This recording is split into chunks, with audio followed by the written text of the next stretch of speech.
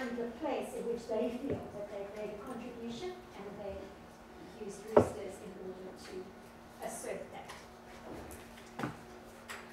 Okay.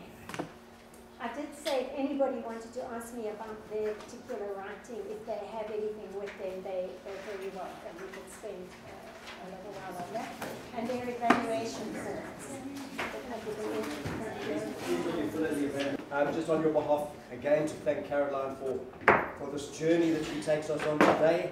I'm going home with a suitcase and a toolkit, and I'm going to mow the hedge at home with a whole pile of beautiful metaphors.